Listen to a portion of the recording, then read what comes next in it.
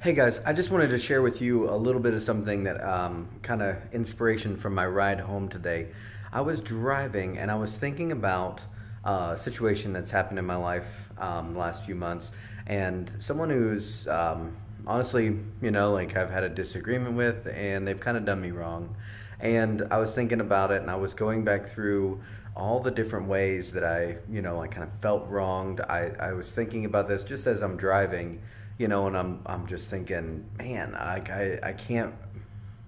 I'm just a little frustrated. I'm still frustrated of like this happened and that this is the way that it is, and finally I got a thought that just popped in my head. Now, whether it was my own thought or whether it was God talking to me, I'm not sure, but it was like basically if I were to be in a wreck right now, like I'm driving down the interstate, if I'm were to be in a wreck, is this the last thing that I want it to come from my heart?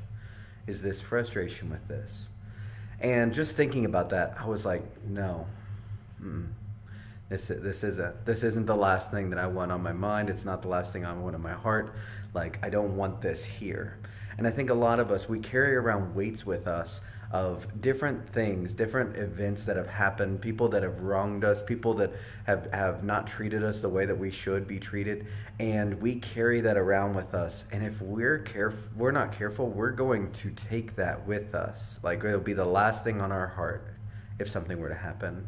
The Bible talks about, hey, if you go into the courts and you're going to the gates to give praise to the Lord and give thanks to Him, then you all of a sudden think in your heart, man, I have a problem with a brother. Leave your gift there and go and solve things with your brother, and then come back and then worship God.